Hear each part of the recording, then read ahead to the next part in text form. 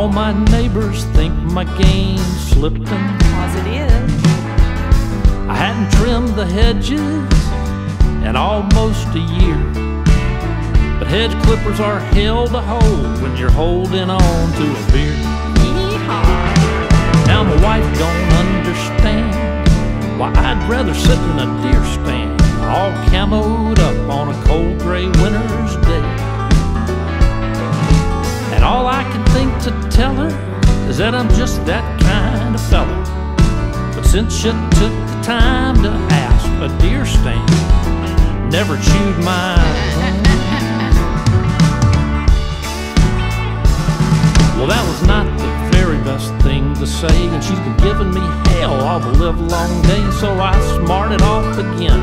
I told her there's a better way. If she'd just buy some camo lingerie. Like that's gonna happen. Well, apparently that got her ticked, and she doubled down on my honey-do list. So I went and I got myself a beer. Figures.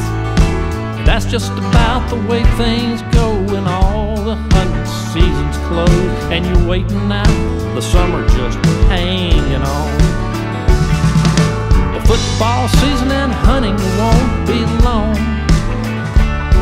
Thank God for my TV flipper and my fuzzy house slippers. Lord help a hunter, I'm just trying to hang on.